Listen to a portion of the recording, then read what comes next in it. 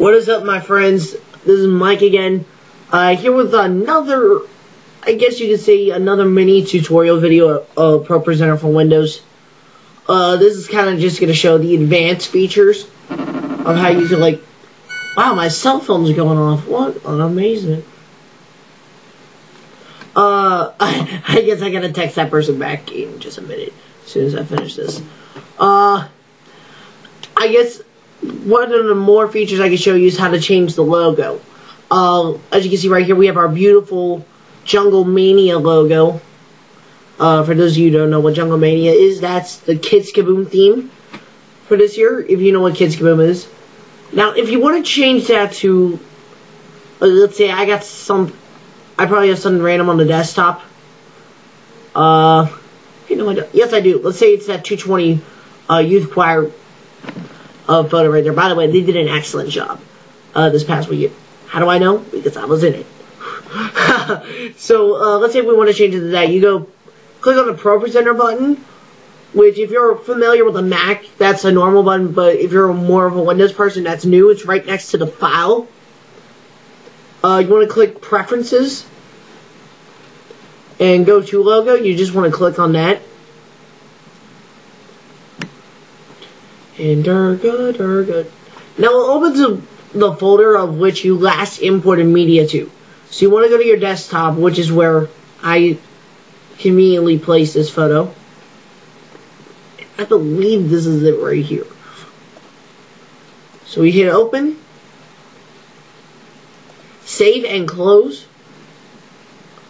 Alright, so why is AIM showing up?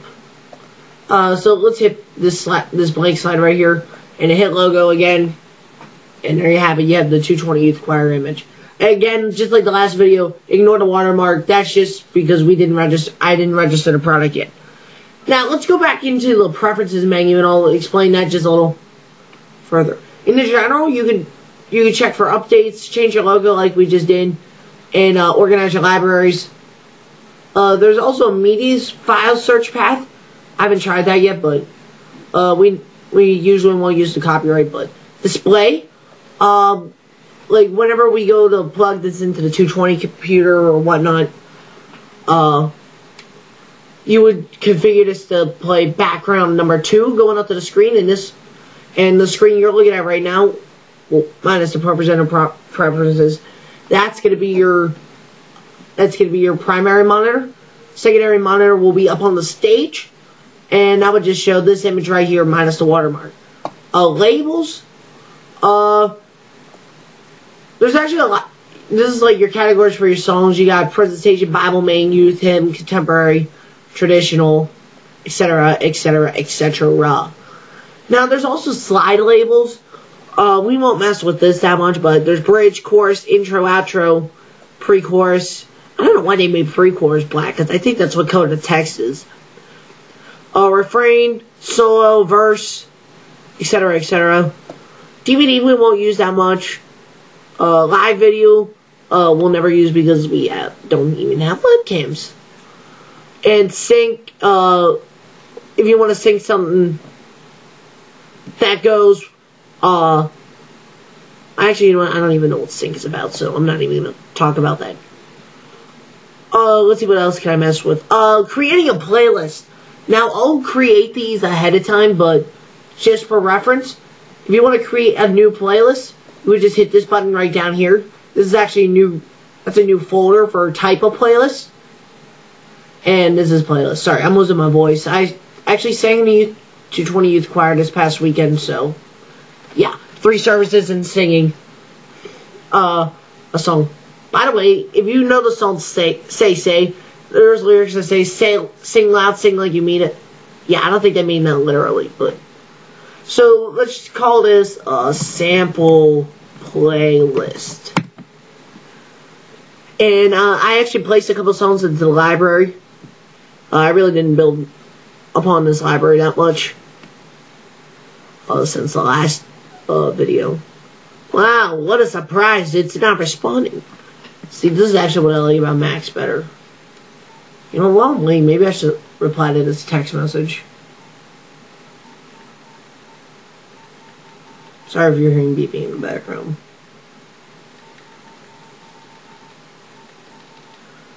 Okay, it's back. But yeah, I might as well just finish this.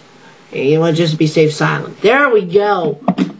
Alright, so we got our sample playlist up. Let's say Your Grace Is Enough is the one song that I want to put it. You just click and drag your song into the playlist.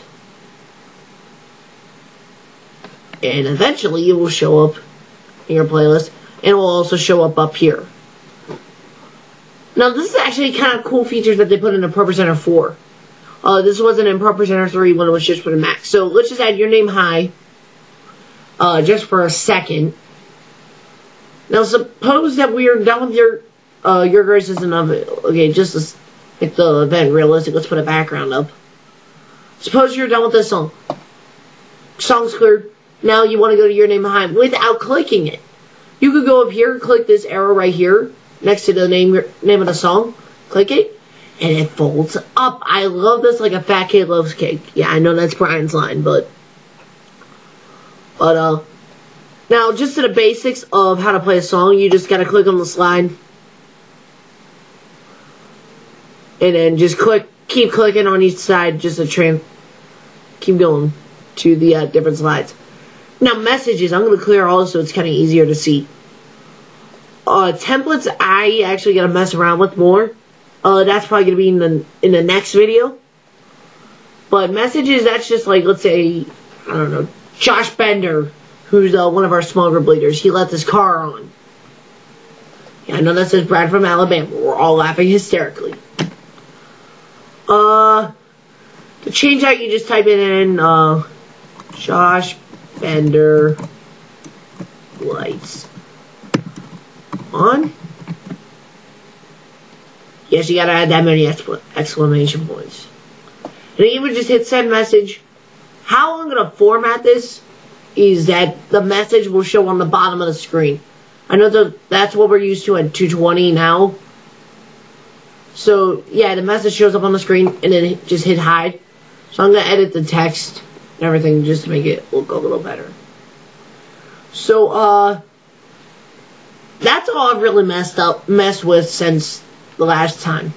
Oh, before I forget, there's also a cool feature. At church, you know the cool little videos that we show on the center screen? Well, they're called iFlex videos. Well, I figured out we could put them in the ProPresenter for Windows, too. So, let's say, this is the song from the Inside Out. And ironically, I still gotta add this song. So basically, just like any other song, you would just play it by just clicking on it. And that's the same for basically any other video. Except that's not going to show up. That's going to show up. So that's verse 1. I'm going to label the verses and hopefully make a folder. So that's about it with the iFlexes. That's all I can really show you for now. Definitely count on there being a part 3 video of this. You know what? I might actually just make this a part 2, 3. Yeah, we're doing a 3-part video. I'll do this next week. So hope this helped. I will see you guys later. Talk to y'all. Bye.